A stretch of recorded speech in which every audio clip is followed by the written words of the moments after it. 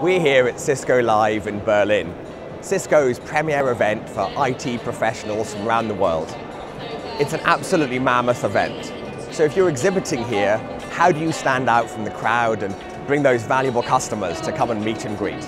Well, we've got two absolute veterans to talk about their experiences and give you some tips. Dror from Guardicore and Shearer from Stratascale. Let's find out what they have to say.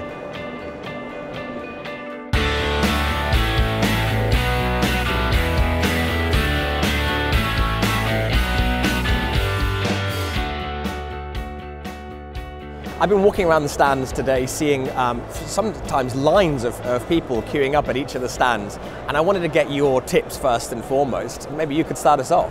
Sure, definitely. So I think like everything else, it starts with research. So understanding who's going to be visiting, what are they looking for, what are they challenged with, and making sure that we have the right content and the right messaging.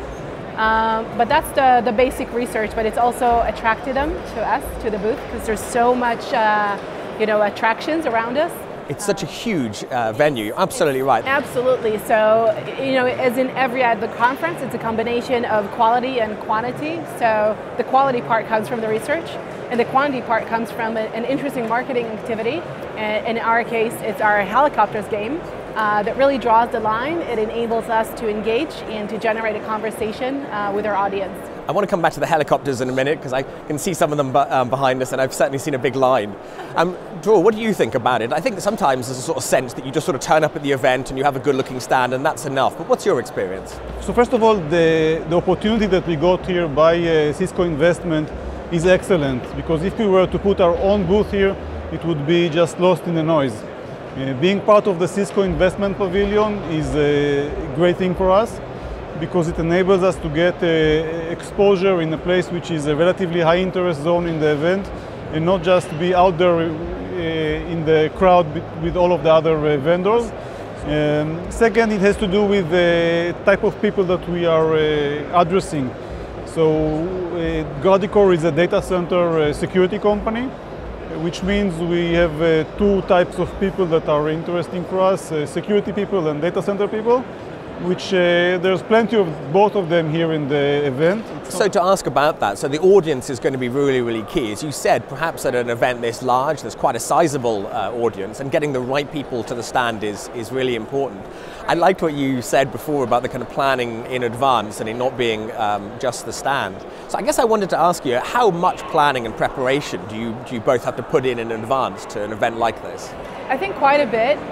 It is scalable in terms of an operations point of view, so as we have quite a few events throughout the year, we get better and better as we progress with time. But it does get some specific work in front of, in advance of each event to make sure we really understand who's going to be here, what are they looking for, and how do we cater our message and adapt our message to fit what they're looking for. So absolutely, there's a lot of optimization and adaptation that happens before every event. Dror, to pull you in on this, audience obviously is very, very key. Just having footfall to the stand isn't enough. Yes. Do you analyze the audience in advance? Do you think quite tactically in that kind of way, or do you just tend to accept that there's going to be a strong audience and hope there's a draw to the stand? So whatever we can plan, we plan, but a lot of things in events like this, you have to plan as much as you can and then play it by ear. Respond to what's happening, because we don't have access to the pre-registered list, so we don't know who's going to be here.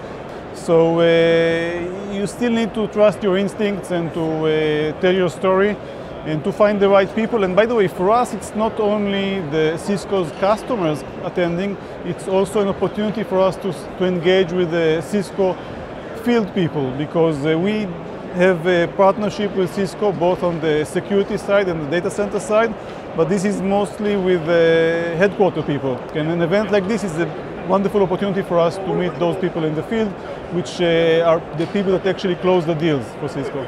I have to ask about top tips and perhaps little builds and add-ons that you can do, because as you said, there's a lot of people here and a lot of stands, and I want to go back to the helicopters just for a minute. It brings out the little kid in me to see them going around. Oh, absolutely. There are quite a few kids. So here's an example of our helicopters. What we've done is we've basically created a game that people line up to play. When they line up, it's an opportunity for us to talk to them, explain what Stratascale does, why is it relevant to them, and sort of engage with them and create a relationship or start a relationship. And then as they play, some of them will win this great helicopter and some won't. And yes, they're disappointed for 5 seconds, but when they walk away, they remember us. And for those who get to walk away with the box, since it's big enough, it tells other people that there's something interesting going on. The queue on its own draws a lot of attention. And then these gray boxes that they walk around with really get other people to ask them, where did you get this? What is StrataScale? And then we basically have ambassadors throughout this entire venue, which is huge, that do some of the legwork for us, so they come to us and we don't have to look for them.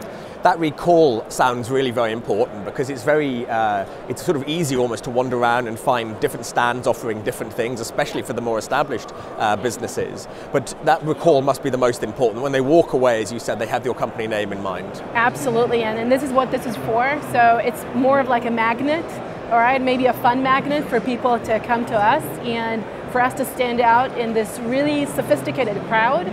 So both the audience is quite sophisticated, they've been through conferences, they know what they're looking for, and then there's so many important vendors out here, so it's an opportunity for us to really stand out and make sure that they know we're here.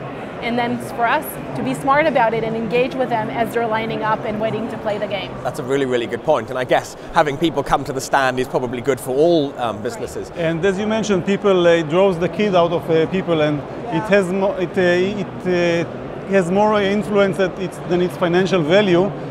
You don't know this, but last year I was in a big trade show, okay. And the booth next to me was very quiet, nobody came, so he asked me, can you give me an advice? And I said, look, there's these guys, they are giving a helicopter, you should see the line. So he said, oh really, a helicopter? And just deserted his booth and went to play the helicopter game. Brilliant. And what about yourself, Dror? This is your first time here, but you've Yes. been at other events previously. What do you think is for you the most important, Dror? So for us, it's being the size of company, which we are a small company, and we are going after a specific market segment, which is security and data centers, is really the quality of the leads. We don't have the capacity and the bandwidth to go and talk to everybody who comes to this show. Is to identify and to talk to the right people, which is never an easy task in an event this size. But that's really what makes the difference for us. What do you think would be your kind of top tips for someone who was coming to their first event or setting up for their first event? Well, number one, get money from Cisco. Then Cisco Investment will get you on an excellent location in the event. So a benefit of being working with Cisco. Yeah, that's definitely a benefit. If you have to choose your investor, that's a good choice.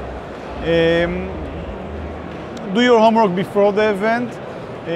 Decide about the relevance of the events to you. For example, for us, this is one of the concerns for us was that we don't have yet presence in Germany.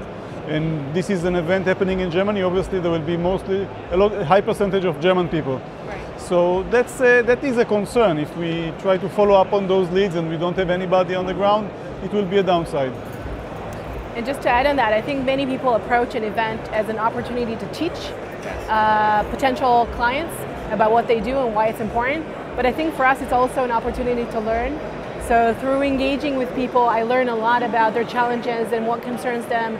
They tell me about things they've tried and things that didn't work. And it's a wonderful opportunity for us as a company and also as a as a fast-growing startup to learn what's going on out there, to make sure that we're well-rooted within the community and that we understand what's going on out there. So that's a really, really good point. So it's not just you being a sort of resident and fixed to the stand. Dror, you'd mentioned about booking meetings, and as you highlighted, it's also about having that visibility. So even just being in the presence of an event like this, and especially on the Cisco Investment stand, the opportunity to look around and see what's available is pretty significant. Yeah, it's all about listening.